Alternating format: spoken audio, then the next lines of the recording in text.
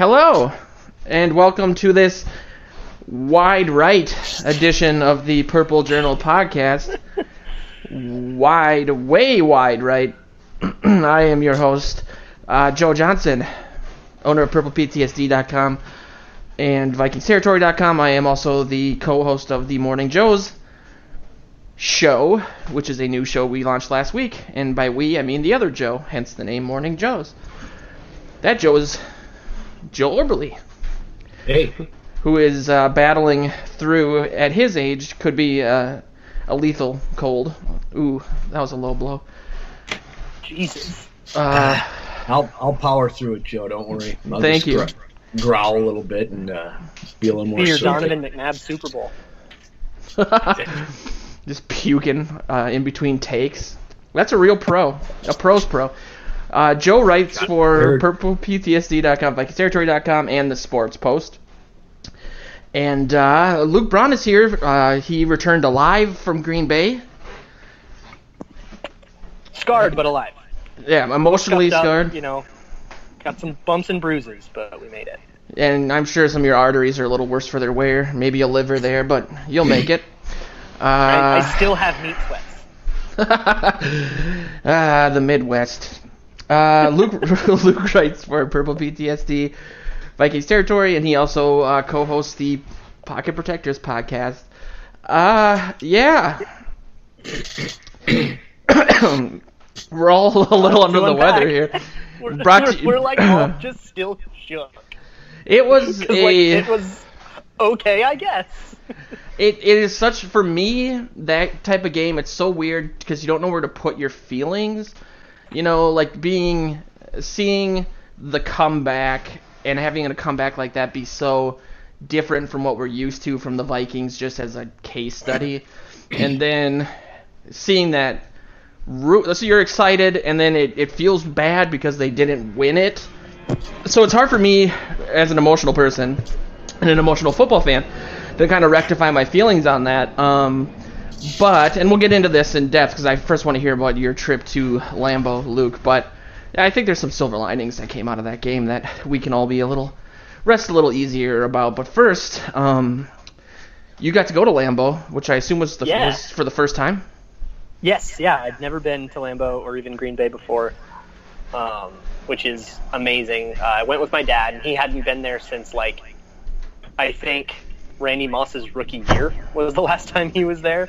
So they'd done the renovation and everything. So it was, cool experience for the both of us. And we have some family in Wisconsin, so we were able to, see family that we don't get to see all the time. That's great. Or at least I don't get to see all the time. You came away with a tie, Luke.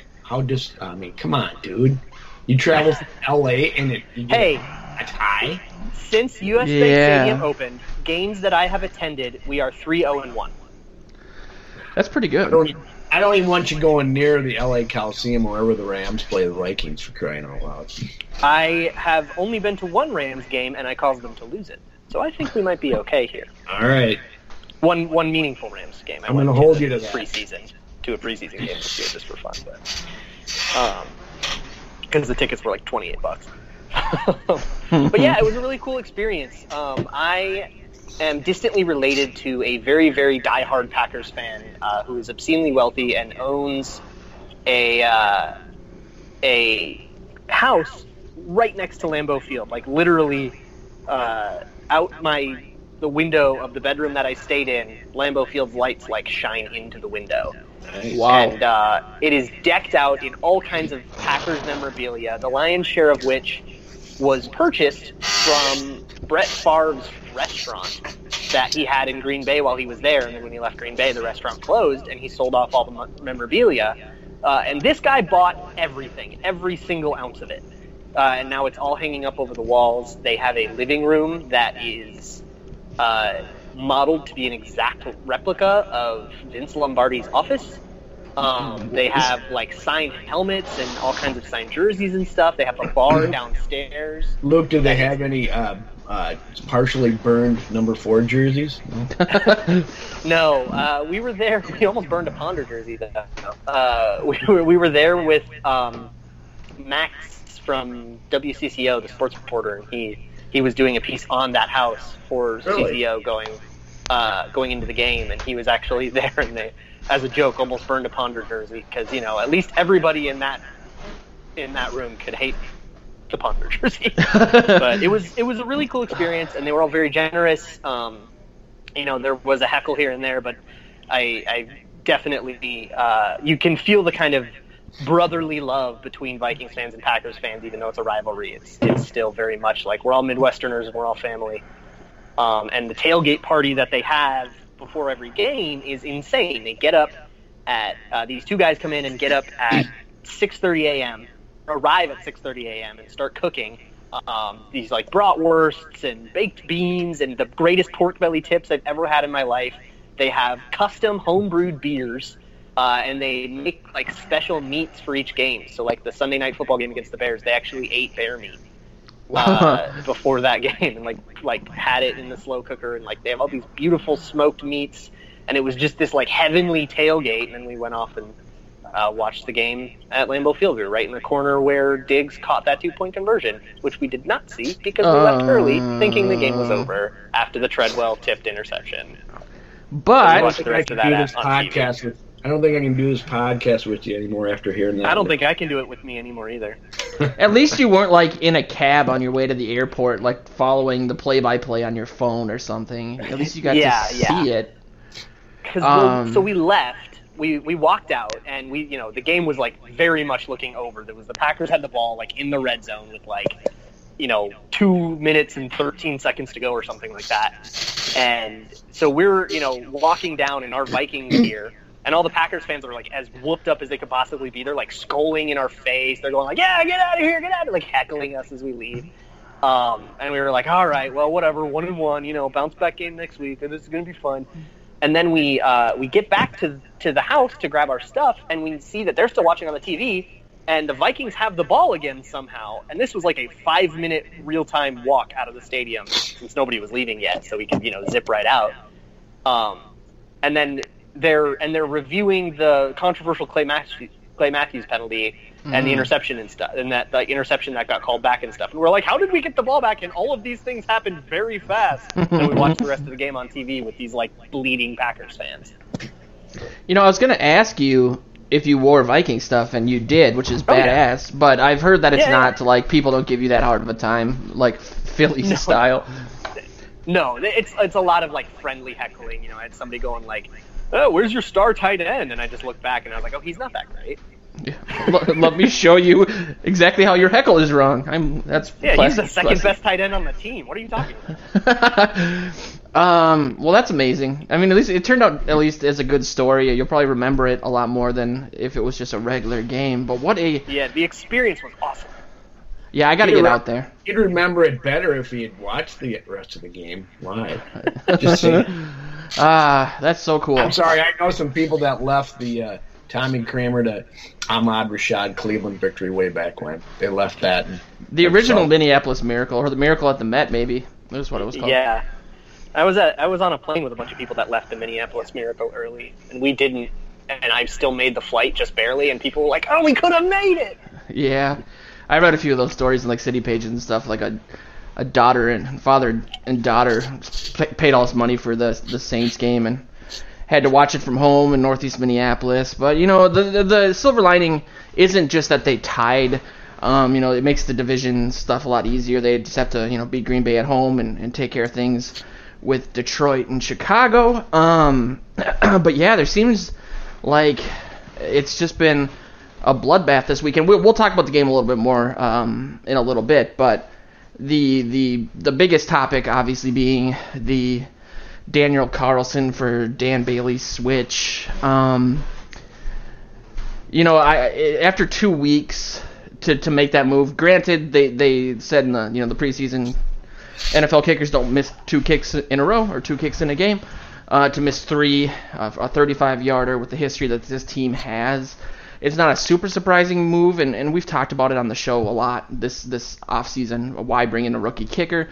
But I wanted to kick it over to Joe and just kind of get your initial feelings on that, on the move itself, whether you thought it was, too early, or if if they made this move this early, why did they even draft a kicker in the first place? Why didn't they go stick with Forbath? Just general thoughts on the move.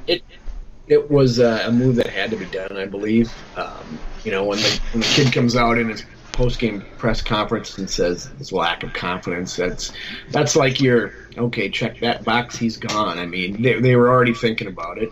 Like you said a couple weeks ago, NFL kickers don't miss 2 in a row. I wonder what you call someone who misses 3 in a row. You call him unemployed. A former NFL kicker? Insurance salesman. Exactly. So I feel really bad. I mean, a good kid, but it as much as you can applaud the move for, which is what everybody and their brother was calling for, you also have to look back a little further and say, well, you drafted this guy, you kept him on the team over the veteran in a season when have Super Bowl aspirations. So some of that is on you. And I guess I had a little bit of a problem with Zimmer's callousness in this Monday press conference. Yeah, that's right. It's a business. People's jobs are on the line. You guys are, hoping to do well this year. But, it's still a human being, and you just whacked, and you publicly kicked him in the teeth on the way out the door. So that might be a little strong. But, Well, I think it might be. It's not super strong just because for them to make that move, it implies that they weren't fully invested in him in the first place, and that raises other questions. You know what I mean? So he can't really just blame it all on the kicker. He should look at Prefer himself, Spielman, and say, well, why did we even do this? And maybe not be so curt about it. What dictates it? I mean, when they sit down there and talk about it, first of all, I mean, Joe and you talked about this on Monday morning. I mean, they used to have Ryan Longwell and Chris Cluey, and since then, Prefer's been out scouting up other kickers and punters, and they've been bringing them in, maybe a hair early, just to get those guys up to speed for going forward, because they knew these older guys were going to be done soon. But I remember Ryan Longwell wasn't too happy about leaving. I don't think Chris Cluey was either. They probably felt they had some football yet. But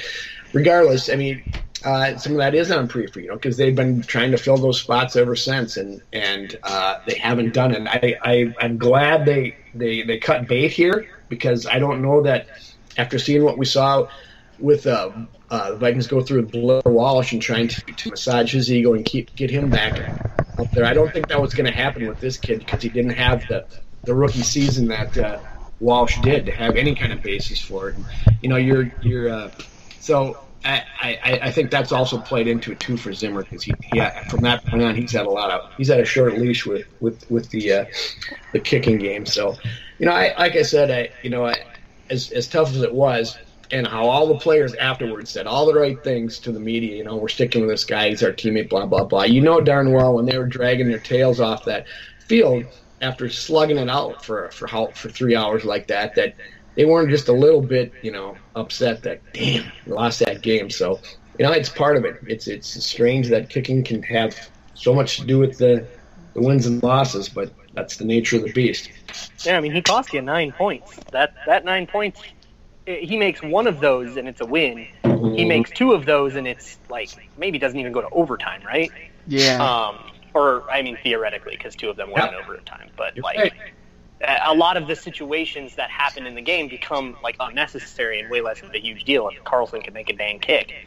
I will say Zimmer's right about one thing, is that a 5th-round pick is really water off a duck's back. It is not that valuable of an asset. But I also don't believe that he thinks that, because if he really did think that, they would have gone about the preseason kicking competition a lot differently. They wouldn't have cut Kai Forbath after his first miss of the preseason. And they as in a less of a foregone conclusion, you mean?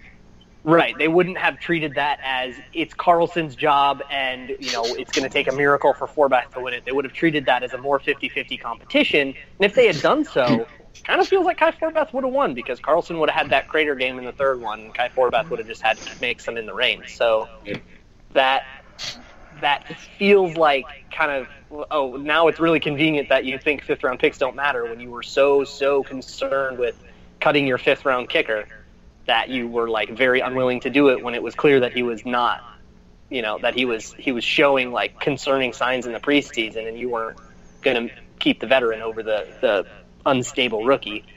So they ended up at the right choice, though. It's interesting to see that how he misses. A 48-yarder and a 49-yarder are not long for this guy's leg, and certainly a 35-yarder isn't, especially when he makes 3 extra points at 33 yards. I mean, it's obviously a mental thing. Yeah. Back to the whole right, golf and all right. Yeah. I'd be really curious. There's some really interesting kicker breakdown people on Twitter, and I'm very curious to see if they have any thoughts on why Dan Carlson missed it. I remember there's somebody from Inside the Pylon, I can't remember his name, but he did a great job breaking down the Blair Walsh miss of infamy, and I wonder if he has any thoughts. Yeah, and I was listening to K-Fan, I think on Monday, I think it was the Common Man show, and he had a few theories as to the move in picking up Carlson in the 5th round in the first place, and he had there's 2 schools of thought that they were using, and I wanted to kick that question to you, Luke, that either the team was overthinking the position or that they were arrogant in their special teams, and that includes at the punter position, and maybe saying like, okay, well, Forbath was good and he can make the kicks that this team needs, 40, high 30s to mid 40s.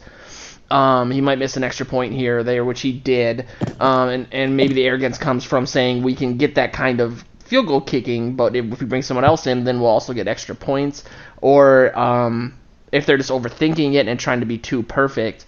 I don't really know what conclusion he and his producer came to, but I thought it was an interesting line of reasoning just to wonder exactly what they've been doing really since Longwell and Cluey, who I think we had him on the show last year, and he said he could still kick. I mean, he's not after his career. He would never come back to the NFL. Yeah, I don't. He won't go near it again. Yeah. Yeah, so I think the mistake the Vikings made is the same mistake that every team that ever drafts a kicker makes, and it is assuming that you can accurately scout kickers. So I did a little analogy on Twitter that I think makes a lot of sense today. Imagine that you had to scout the entire PGA, and you had to predict who was going to win the FedEx Cup. But you only got the first 2 golf rounds of the first tournament, and you get to talk to each golfer for 15 minutes. Do you think you would be good at that? Do you think you would get them right? Of course not. That is like, there's so much more golf to be played, right? But about 2 rounds worth of golf swings is about how many kicks a college kicker will have in their whole career that you get to scout them on. And that's just not enough data points to make a good impression. And it's a facet of the fact that kickers just don't kick a lot in games. They're only on for 6 plays in a game. So you don't get a lot of looks at them. And for a position that is so important mentally, like your mental disposition is so important, just like golf, you don't actually get a chance to talk to these guys and figure out how mentally tough they are, and whether that's a psych test or some interview questions. I don't even know how you would do that if you had time, but then add the fact that you get literally 25 minutes at the combine to talk to these kids, and then maybe another hour if you decide to bring them in for a top 30 visit at great cost to the other positions. So it's just impossible to scout kickers. The league is historically very bad at scouting kickers. I mean, just right now, the last 3 or 4 drafted kickers have all cratered. Zane Gonzalez, Daniel Carlson, the Roberto Aguayo disaster. It just isn't a very good system right now. It is very much a lot of guesswork, and you shouldn't spend draft picks on guesswork, and that's the same mistake that everybody makes. And it's a mistake, I think, built in arrogance of, we can definitely tell that this is a good kicker, we can be confident in that, and we can coach kickers. And, all of those things are, impossible. And that must be why with, the connective tissue between Blair Walsh and Carlson is that they were big leg guys, and so they must think if they have the physicality, we can maybe fix any problems between the ears. I know Carlson had a up and down senior season, but it's clearly a lot more difficult than that. And I thought it was somebody called into Common Man and said that this all goes back to for the 5th mention of the show, Cluey, because since Prefer has had to undergo sensitivity training, he's been too nice to his kickers, and they've taken advantage by blowing up. Telling him that NFL kickers don't miss 2 in a row is being very nice, so I'm not really cluing into that. Yeah, but, it's not a high logic. Take a look at just this week. you still got Sebastian Janikowski kicking field goals. Why? Because he can. And he doesn't apparently feel the pressure, or maybe he hasn't had to feel it all those years not making the playoffs in Oakland. Maybe I don't know, but and now who did the Vikings sign? They signed Dan Bailey, someone with a proven track record, who's grown up and has done it. You don't know with a new guy if they're going to do it. Part of me almost wanted to see them put Carlson on the practice squad, and that might happen actually. It could. They have an opening. They just terminated Jack Tocho. Yeah. Part of me would almost – I was saying that earlier. Put him on the practice squad. Give him some seasoning. He's got the leg. Let him build up some calluses on his brain so that he can, get into the league and start learning what it takes and find out yourself if you've got it. I mean, one of them is with a leg is done. Blair Walsh will probably never work in the league again. So I'm hoping that maybe that's what happens, but who knows? Because Bailey's going to be good, I suspect. We don't know how long forever. He had a bad season last year, but then I saw something online where put on by someone saying all these people had great seasons after they had their one bad season. So we'll see how that goes. Yeah, I can actually expound on that. So that the major anecdotal example is Robbie Gould. He was in Chicago for a long time, was a good kicker there, and then had one kind of bad year, got released. And then San Francisco has picked him up, and he's been excellent ever since. He's made 28 field goals in a row. Yeah, and breaking records down there. So there's that, and then that's okay, but that's only one example. But then Kevin Cole, Cole_Kev on Twitter, he's very he's a very good analytics follow if you're interested in that. And he basically chimed in and said, yeah, this is actually the norm.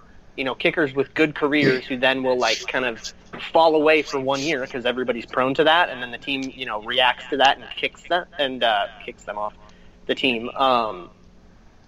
Whoever picks them up next is has a better chance to get a good kicker. So this is actually probably the best possible way to get a kicker, even though, everything is a little bit of guesswork because kicking is such a strange and nebulous thing.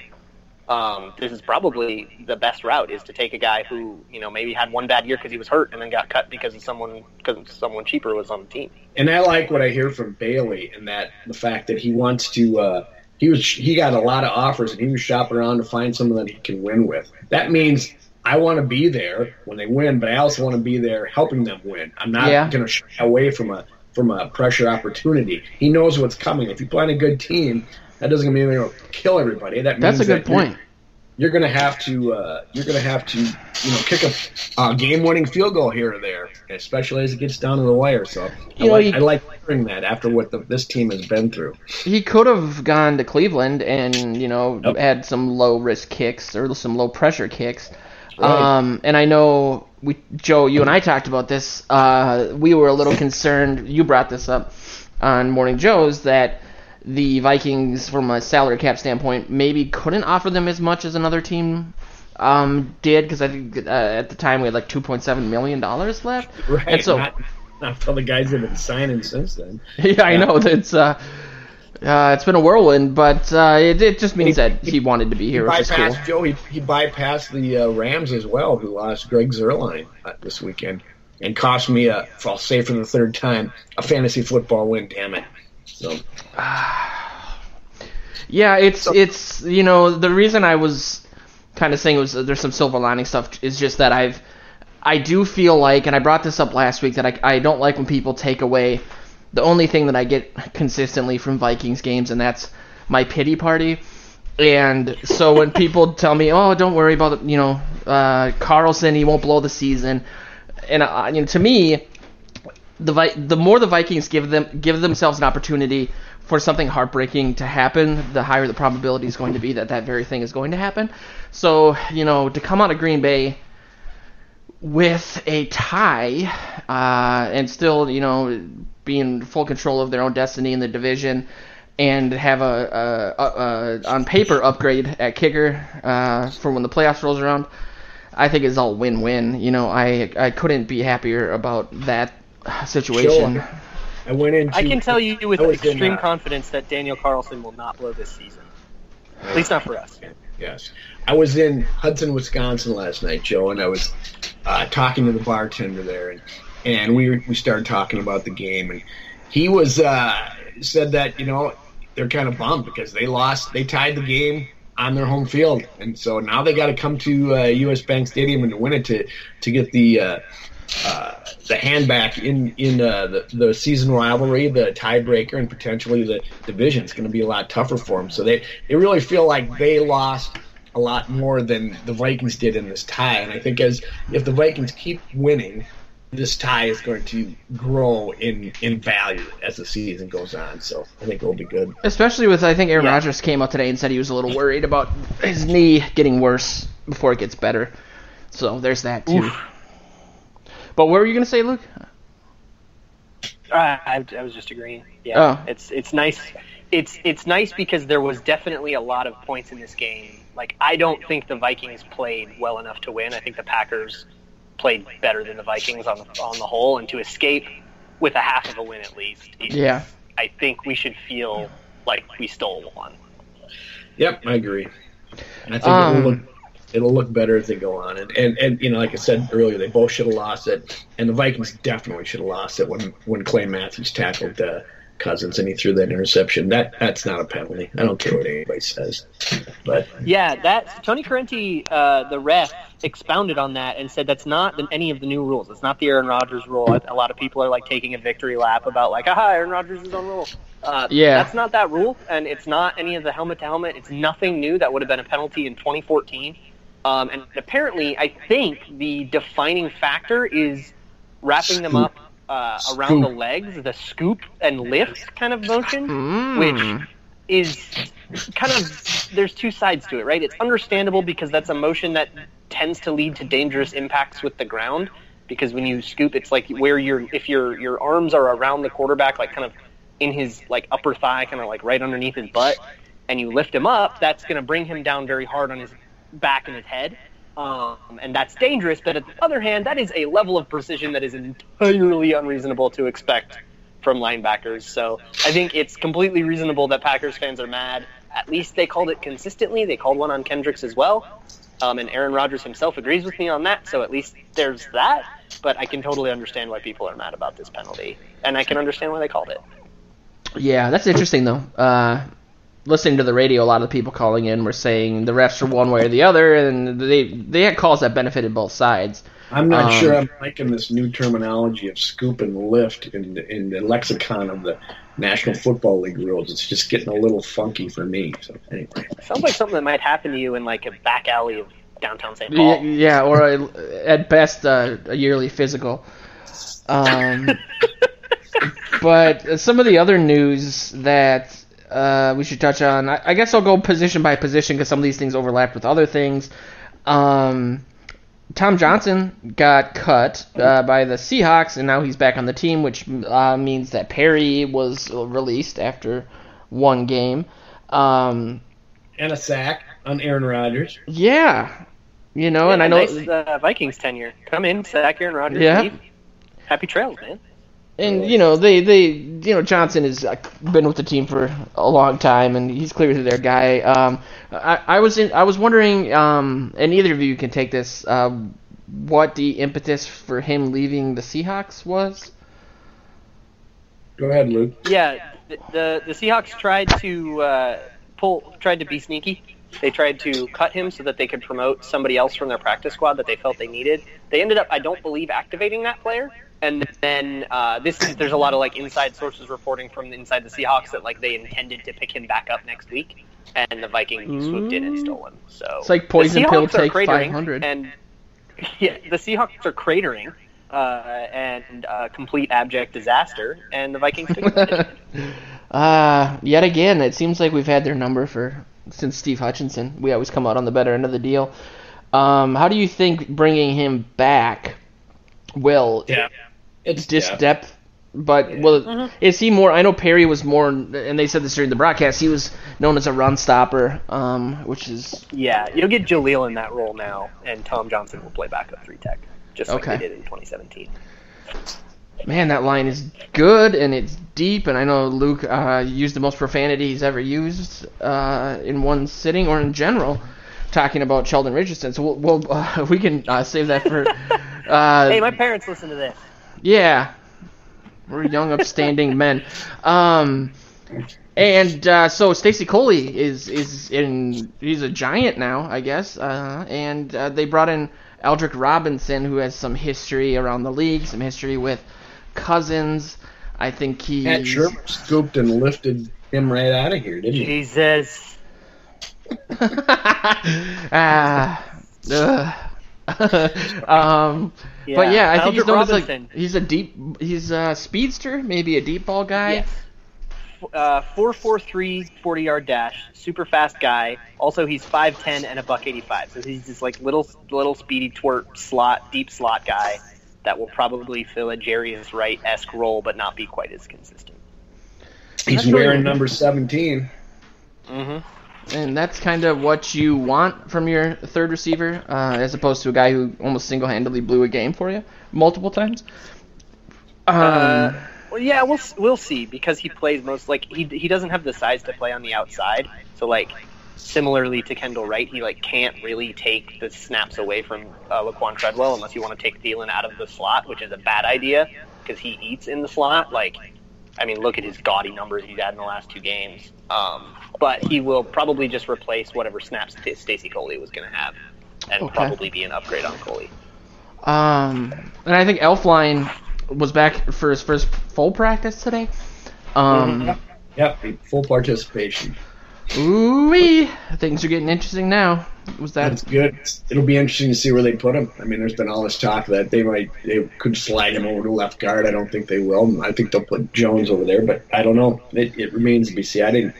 I was sick, so I didn't get out to practice today to get a beat on that. But yeah, I was going to see if there was any new indication from stuff today in regards to. I think Zimmer, that a lot of that stemmed from Zimmer's statement that he could be back, but maybe not at center, or he said something very Riddle-esque.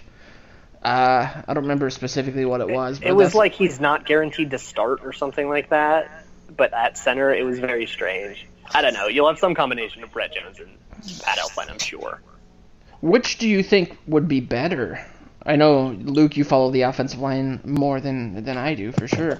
I have no earthly idea. I think it comes down to their run scheme, because Brett Jones is a very bad run blocker. He's been kind of a catastrophe run blocking. So if it's a matter of if you would rather have that problem at center or if you'd rather have it at left guard, I'd kind of rather have that problem at center. But it also will probably come down to who can get the protection calls in better, which I believe is the center's responsibility on the Vikings offense, and I can't ever speak to that. I have no idea. Yeah. But you would have to think that it might be a net upgrade for the run game, with all the sure, yeah, over Compton. Absolutely. Elfline, he's going to be, if he's fully healthy, and he's coming off 2 surgeries, one on his ankle or foot, and then one on his shoulder. So if he's good to go, and they don't put him out there unless he is.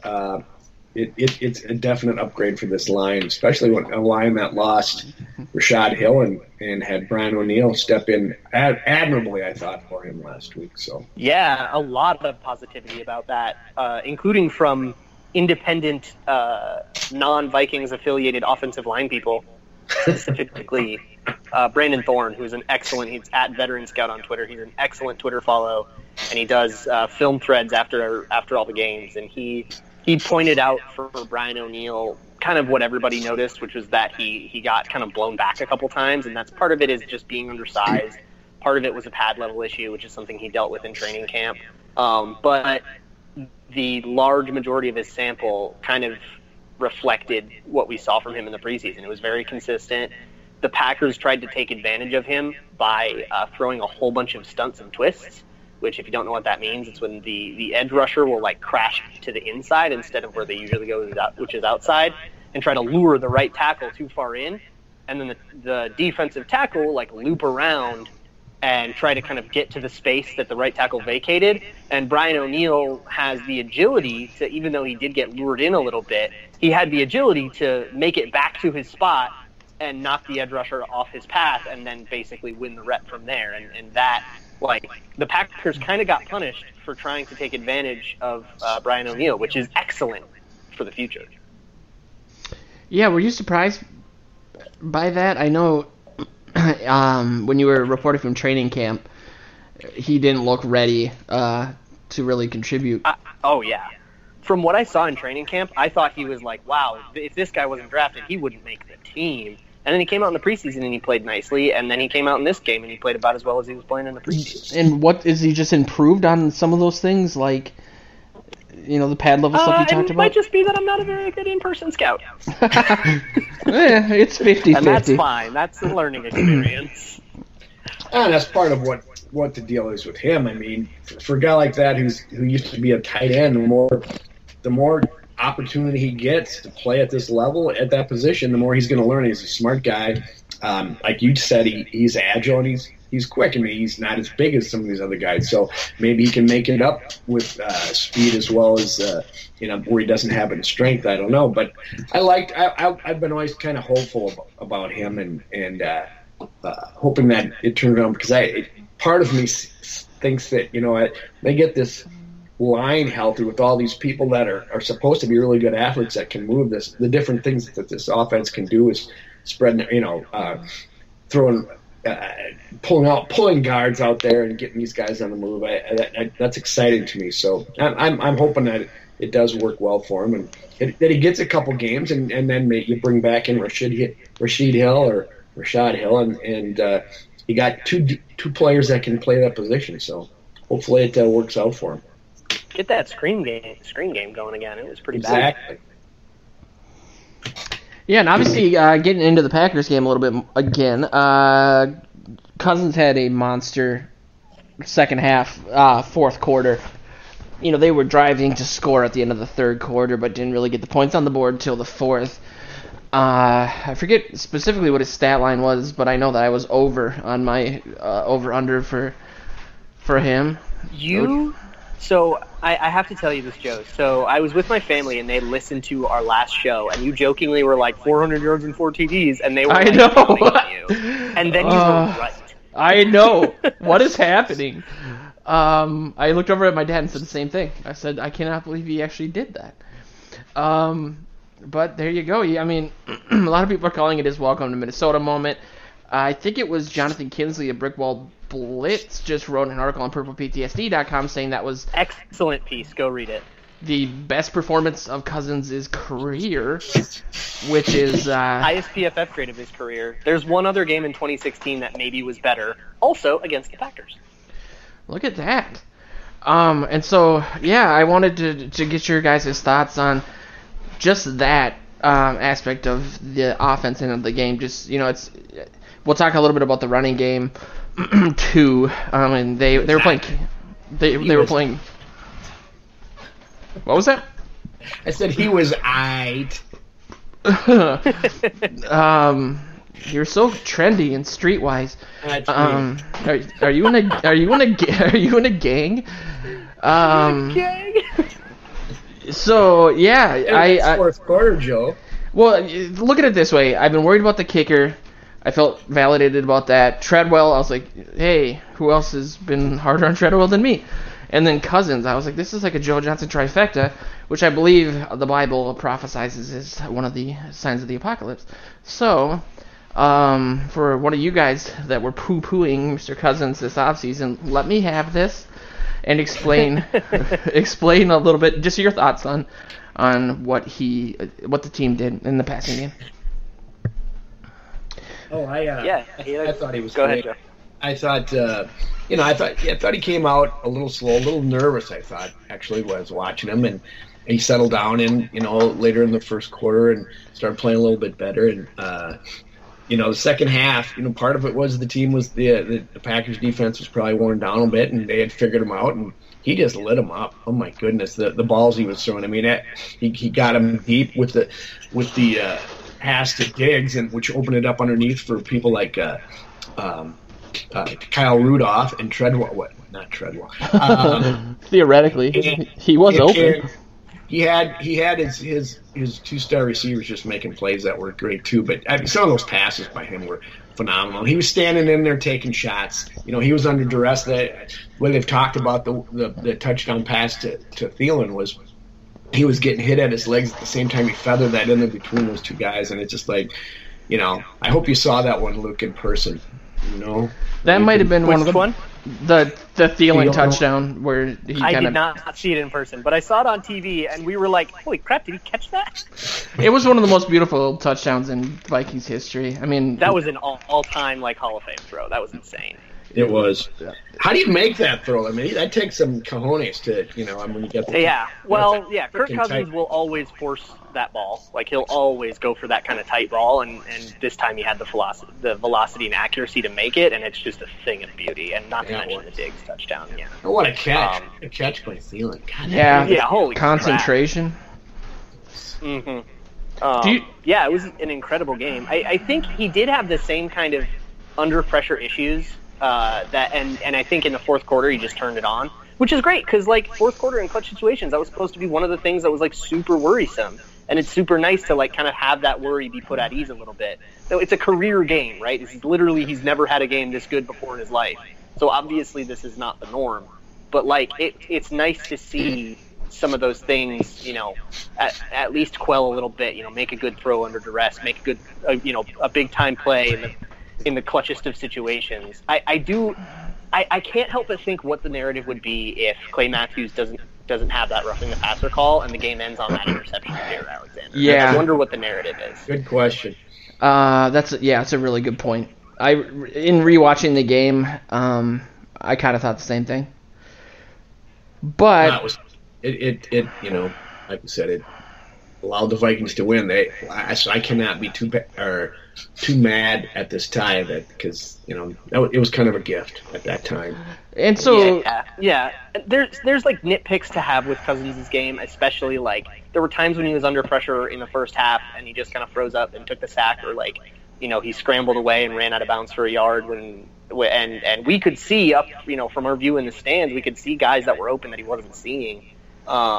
Yeah, there was one where Thielen was wide open. He was waving, jumping up and down, dude. Yeah. There was the over, and he threw it to center field, and nobody was there within. I mean, yeah, he could. That was definitely a miscommunication because he came back and Diggs was he and Diggs were talking to each other, so that was somebody did the wrong thing. Yeah. But communication, obviously, but yeah. Yeah. But and you could nitpick those things. I don't think this is the right time to do it. It is obvious that he had a phenomenal game, especially in the biggest situation. After that Clay Matthews penalty, he bounced right back up and led this just picture perfect drive to tie the game. This beautiful fade that Diggs just sunned Tramon Williams on. That there's a clip going around of his release on that play, and he just makes Tramon Williams, this 12-year veteran, look just silly. On the 2-point conversion? Yeah. That was one of the most beautiful freaking routes. It was just gross. And then he played well in overtime too. And he drove the team down in a bunch of situations. This is kind of the same thing with the Teddy playoff game, right? I'm giving the quarterback, you have to give the quarterback credit for driving the team down to a situation where they have a very good chance to win the game, and then the kicker screws it up. Yeah, we wish we all given a second lease on life like he was given there, take that kind of advantage of it. How about that? I mean, he's laying on his back, throws an interception, he gets up and puts that drive together, something else. And what are your guys' thoughts on sustainability? Obviously we don't want Cousins to be in the position to need to throw the ball that much. And I think he had 72 point. I mean, yeah, but wouldn't it be great if he didn't have to and they were moving the chains like crazy? In a perfect world. Speaking of arrogance, I guess. But I think he had 73% completions, which is 8% over his career average. But it didn't seem like outside of a couple deep balls that those were any part of that was unsustainable. There's a lot of over the middle stuff, a lot of the Rudolph stuff you talked about. I think he got the ball to 7 different guys. It seems like he's executing this scheme and it's working. So I think in the future he might not go to Treadwell as often. That might let's hope not. Yeah. So here's the thing that's so exciting, it's terrifying. the offensive line gave him about the same pressure percentage as he got in week 1. He's been in largely clean pockets, and we know he can slice and dice from there, and the offensive line has been able to execute that pretty cleanly 2 weeks in a row. If that keeps up, that's when we're going to see, career numbers out of Kirk Cousins, if he can be under, that kind of if he can be kept that clean. Yeah. And Joe, you mentioned Treadwell. I know they asked Cousins after the game why he kept going back to him, and he said just kind of what I said. It was a scheme thing, and if I go through my progressions and 1 and 2 in Diggs and Thielen are covered, I'm going to go to the third guy if he's open, and that third guy is Treadwell. I guess the best way to put this out there, now that it's Wednesday night, do you foresee Treadwell getting, against the Bills, for example, those opportunities again, or in bringing in a guy who doesn't have the same body type or really even skills as Treadwell? Is that a sign that they might be moving towards someone that Cousins has familiarity with so they can plug him in a little bit quicker? Or is Zylstra the winner of this? I can't divulge that, or else I'd give away my prediction for the prediction segment. But I hope it's that Treadwell scores like 8 touchdowns. Oh God, Luke, you're making me mad with that line you said there. But anyway, I really think that they'll start. They're going to look at some of these other guys. I think Zylstra could be active for this game, and I'm not going to say they're going to set down Treadwell, but. They got to start looking at other players, especially since they lost Coley, So they're going to have to bring up one of those guys and give him a look. Why not? This guy's caught passes as a professional for years, so let him see what he can do, especially in a game against the Bills. There's a little less pressure this week. Why not? That's what I like to see. I don't want to see another an afternoon watching and hoping that Treadwell catches the damn ball. My goodness. Yeah. There's a rumor that Zylstra is having a similar problem to Treadwell in that he's not able to make the right reads and run the right routes. Serious. Which is maybe why he hasn't overtaken Treadwell yet, because he's having that problem more severely than Treadwell is at this point. I don't think this is up to Kirk Cousins, right? He doesn't look at the number on the guy's jersey before he decides whether or not to throw it. If it's open, he's going to throw it. Yeah. But I think you'll probably see Treadwell's snap count decline, and maybe we'll see Zylstra get in there for a couple of them. Maybe you'll see more double slot shenanigans with Aldrick Robinson, or maybe we'll see Thielen swing out as the outside receiver a little more often, or have weird stuff. They had weird stuff like Dalvin Cook lining up out wide, and he actually got a really nice completion out of that. So you might see maybe more stuff like that. Than I think if Robinson is up to speed, they'll have him on the up. He'll be running some plays and taking some of Treadwell's snaps. Yeah, absolutely. And he'll probably be active just to play on the kickoff team, right? And replace Stacy and punt teams and replace Stacy Coley there. And Sherrill. They only have 5 wide receivers. All 5 were active, I think, in both weeks, except I think Zylstra might have been still inactive because he was hurt or something. But they'll probably activate all the receivers again, have them all go on special teams, and we'll see what kind of snap count Treadwell gets. And me and Joe talked about this on Morning Joe's, but I think Treadwell had 6 targets on Sunday, so there's a decent amount of eyeballs for him. And he dropped. And his touchdown was so nice, and it looked really, really great, and then he just cratered. Yeah, I wonder, he looked so despondent over that first drop for that, when he tried to turn before pulling the ball in, and he just missed it for that, there was a 3rd and 5. I don't know if he just got caught in his own head or what, but man. He was going across the middle and looking for the next hit. He turned too quickly. He even put it away. Yeah, and that's all of his drops have been him not looking it in, which is a super basic thing. Yep. Did he do that in college a lot? Was extremely unacceptable. Was he just like Deion Sanders-ing the ball all the time, or what? It's just it's a nerves and a confidence thing. It's a mental kind of thing, and most of the problems that have kept him off the field and soured his tenure here have all been mental. It's never really been that much of an ability thing, and it's at this point it's very clear that this is not going to get better. You can't cut him because of cap reasons, because he's a first-round pick, and so he's just going to eat up a roster spot for a couple years and leave, and that'll have to be that. Wow, that's really too bad. We talked this off. Kirk Cousins did hit him in the hands with that one, so that's kind of on Kirk. When it was. Should have known better. Yeah.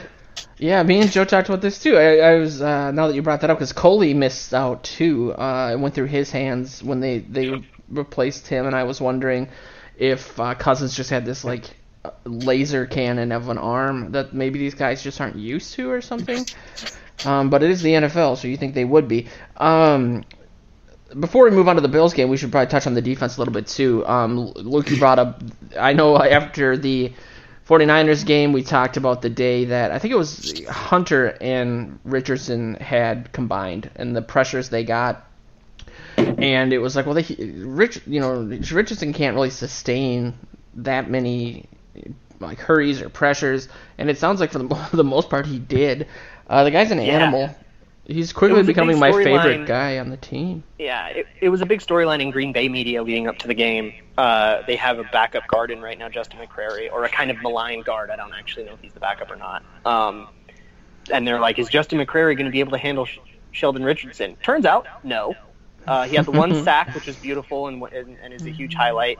Hit Aaron Rodgers 3 times and got 2 other hurries. That's 6 pressures from a defensive tackle, which is another gaudy game. But Danielle Hunter only had 2 pressures. Everson Griffin got 3 again, even though I think he might have been playing hurt. But overall, the pressure game is still looking really great. And I'm sure that, even like Danielle Hunter, he's not going to have 8 pressures every game. He'll have some of these 2 first. And that's still nice. Yeah, Joe, you mentioned too on Morning Joe's, not to keep plugging that show, but I think one of your Tuesday's tales of the tape was that the defense had a better day than the numbers showed. If you could kind of elaborate on that a little bit. Oh, well, I had those written down. I don't have them with me now, but yeah, I just thought they held the Packers to 4 of 17 on third downs. I think is what they were. Yeah, and like the points weren't the same because of the block punt touchdown. Right. They only gave up 1 touchdown. They gave up a lot of field goals. I guess they held them to only one out of 5 in the red zone. So they actually played pretty well. Overall, I just they had their mistakes. They as Zimmer said quite vociferously, they let Jimmy Graham lose a couple times, and there was a number of missed tackles. I heard somewhere it was like 13 missed tackles in the game, which is a high number. So I thought there was a lot of that going on. Huge number. But actually look it up. In general, pardon me? 8. Yeah. 8 missed tackles? Yeah, 3 from Mackenzie Alexander, 2 from Waynes, and a handful of people with 1. Right. So in the scheme of things, I mean, they're still playing against an Aaron Rodgers that was, he couldn't move as good as he usually does, but he was still effective, and he still, played well. So I can't get down on him too much for giving up 29 points, especially when they've got a field goal kicker that's kicking them all over the park and showing our field goal kicker what you're supposed to do. So no, I'm not down on the defense yet. And also, although there are a lot of people that are worried about them, they're going to bounce back this week for sure. Segue. They had some gap discipline issues that led to some runs that were probably too big, and that's why the Packers were. I think they had like 4 different drives that were 10-plus plays, and it was hot and humid out. It was I think hot also too. kind of leads that will lead to problems later. You had some cramping late in the game, but that you can't let up 10 play drives over and over and over in the game, and there were definitely some run defense issues that led to that, and definitely some issues. Mackenzie Alexander had some problems. He was getting very aggressive, and they were getting caught on that. Xavier Rhodes tried to get aggressive a couple times and kind of got punished for that. I think on the whole, the defense should probably start adjusting to be a little bit more conservative and a little bit less, greedy and trying to jump routes for interceptions. Because I think the worst plays that have happened have been, players either misreading the play, which you can't do much about, right? You just made a mistake, or trying to jump a route and then getting got when you realize you bit on a fake. Yeah, we talked about that last week with Harrison Smith doing that against the 49ers on that touchdown, I believe. But then that's probably what their emphasis is coming into this season, was to get more turnovers. So maybe they got to dial that back a little bit if it doesn't work. I think they should. Yeah. And Joe, you did lob up a really great segue to the Bills game. You wrote the preview article for the game this week, which you do every week. So I thought I would lob it right back and see what your initial thoughts were on the trap game. Not called the trap game. Use that term, the trap game, but that's essential because I think with a 7, the line for this game started at 16.5. It's gone up to 17, so nobody's betting on the Bills. And yeah, that's a crazy line. It is, and if you get trapped by this, okay, I'm done on the podcast. So they should not lose this game.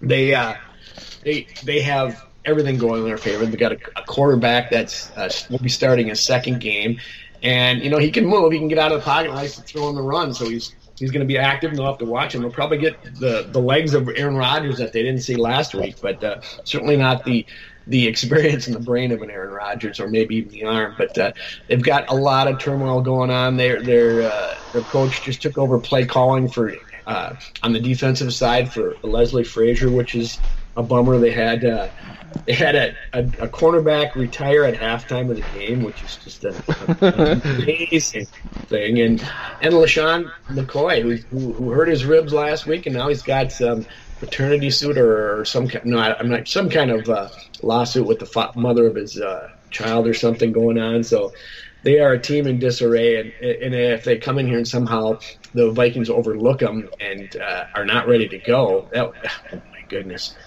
I don't know what to say to that. So I think they're going to actually, play quite well against them and get their ship righted and back in the winning direction. Get right game.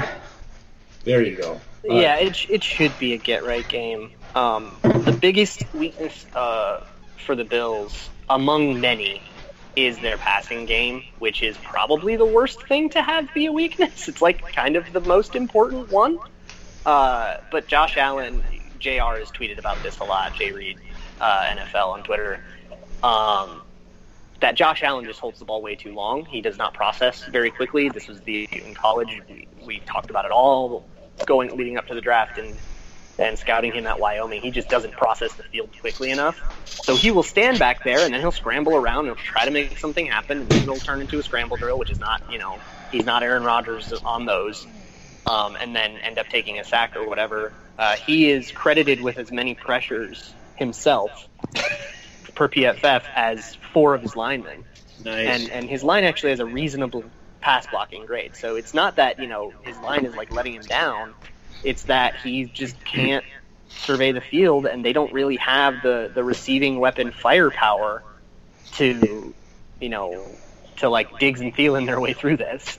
They have just a very bad offense. The defense should feast. But I think the only way to lose this is, if they get faked out on things and get really greedy and, have all these unforced errors, like a really bad hitting a defenseless player call like the one Sendejo had, or, pass interferences or stupid illegal contact moments or hands to the face moments. That's the only way you're going to lose this. You just have to play a nice, clean Vikings football game, and you'll get ahead easily. How did they make the playoffs last year? Was it all Tyrod Taylor? Tyrod Taylor.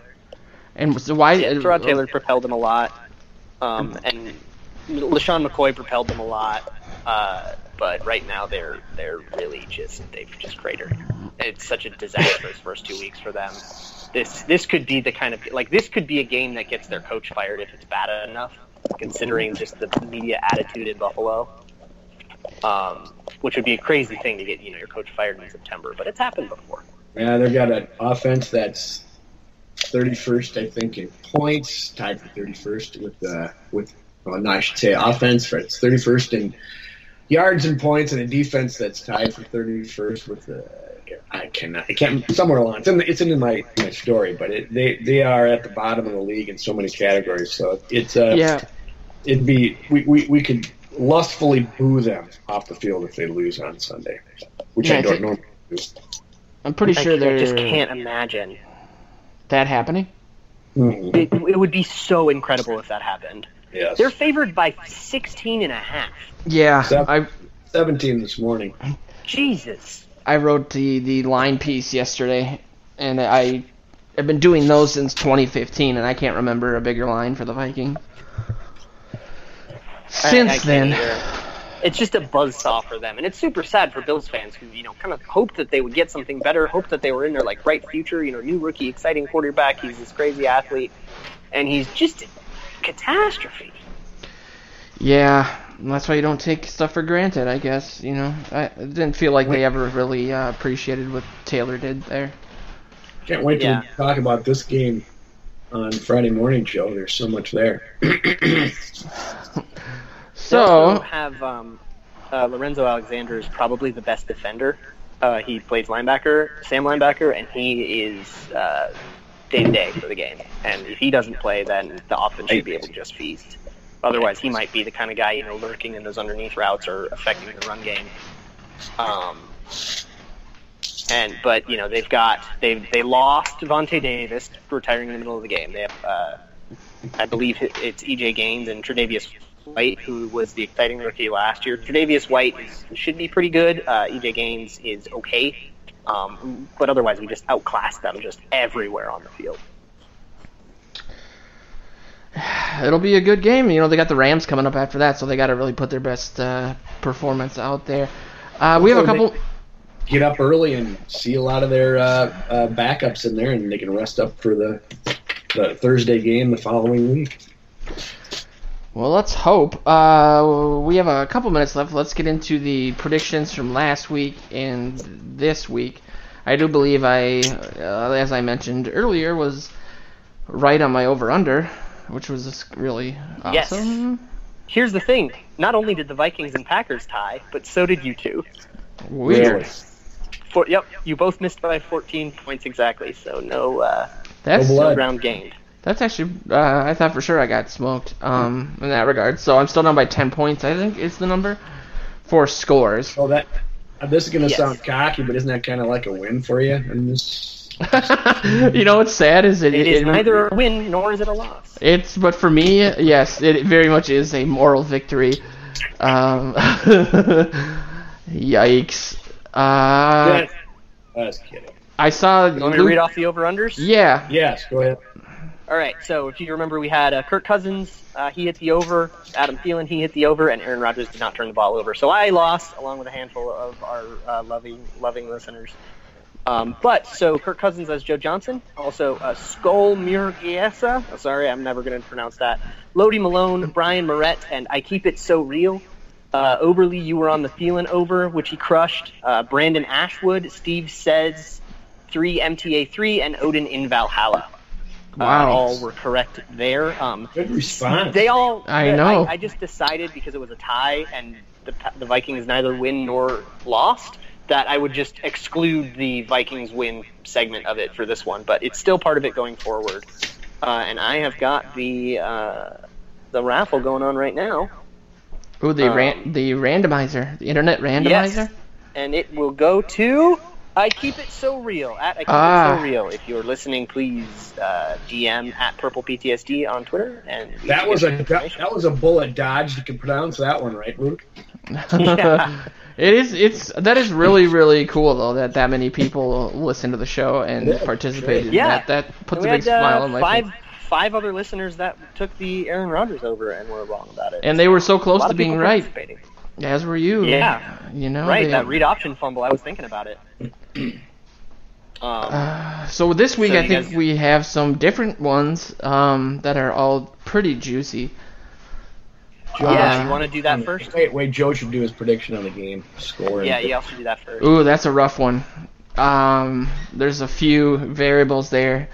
I agree with you guys that it would take some sort of high level catastrophe for this thing to even be close. But I wrote this in my over under the odds piece yesterday. I don't think that I would take the Vikings winning, but the under on the score. I don't necessarily think the things that they're going to be working on are conducive with them scoring 1 million points. They might want to run the ball a little bit more, get that working, maybe kick some field goals when they might not otherwise, just to see what Bailey is doing, if the score is comfortable. So I think it's going to be a Vikings win. I will go a little bit higher than I did in my article. and say 24-10 Vikings. Wow. I like that. They might be ahead 3 scores in the third quarter and then just like let off the gas. And That's my biggest concern because I've got them at 31-9. So I need some points out of them. Woo.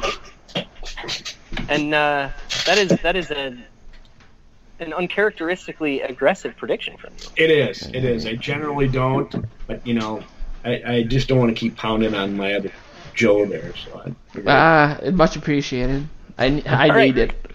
I'm going to do this fast. I know we're up against the clock here.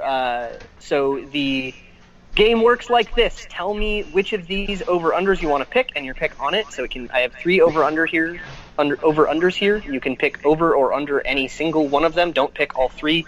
So that'll be basically there's 6 different options that you can choose from, and then tell me who you think is going to win the game. This one's pretty. You're first, Luke, because you lost. No, I got it wrong. So here are the options. I have Danielle Hunter. The over-under is 3.5 tackles and 1.5 sacks. Laquan Treadwell I put in here. I thought this was hilarious. 2.5 targets. He doesn't need to catch them, boys. He just needs to get them. Is he going to play? You tell me. 2.5 targets. And Kyle Rudolph also 4.5 catches for 50.5 yards. I am going to take the Danielle Hunter over, I think, even though tackles is hard because he's an edge rusher and sometimes that doesn't lead to like run tackles. I think he's going to feast on the sacks and I think the Bills just entire game, especially with a banged up LaShawn McCoy, I think this is going to be the game changer. So I'm taking a win, and I'm taking the Danielle Hunter over. I get to go second because Joe's 2-0. So I struggle with this because I've been wanting to go after that under on Treadwell. I've been staring at it all day, but I just think they're not going to give up on him yet. I commend you again, Luke, on how good these lines that you're setting are because they're just each one's different. They're difficult. They're very good. So I'm going to go with Rudy, and I'm going to go with the over. All right. I think somebody hit the balls that should go to Treadwell. He's going to start looking Rudy's way more often. So I'll take the under on Treadwell then, and a win. I have to imagine that they can't make that same mistake. And the only reason I would think they would have him out there is to give him like a chance to try, but they've done that so many times. They know what they got in the guy. I think, Luke, you said that earlier. They just, at this point, it's supposed to be his breakout season, and it's just not happening. So, what was it, 2.5? Was it 2.5 targets? So if he gets thrown at 3 times, he hits the over. How about if he steals one of them that was intended for Rudy? That's a very good question. We're gonna go with how PFF charts that. Just kidding. I could see that happening. But yeah, I want to have everyone listen to Morning Joe's every Tuesday and Friday at 9:30 in the morning. So we will be back at 9:30 this morning. We might be a little early next Tuesday, but we'll keep you posted. But other than that, follow us on social media at purplePTSD at Vikings Territory. Follow our sponsors, Pro Football Focus and Revitalite. And check out our live chat on Sunday, which we will have up and running around 11 o'clock Sunday morning. But thanks for listening. Thanks for participating in the Over-Unders game. It's been really cool. We will be back next Wednesday night around 8:30, 8:45 with a new show. Thanks for listening, and skål.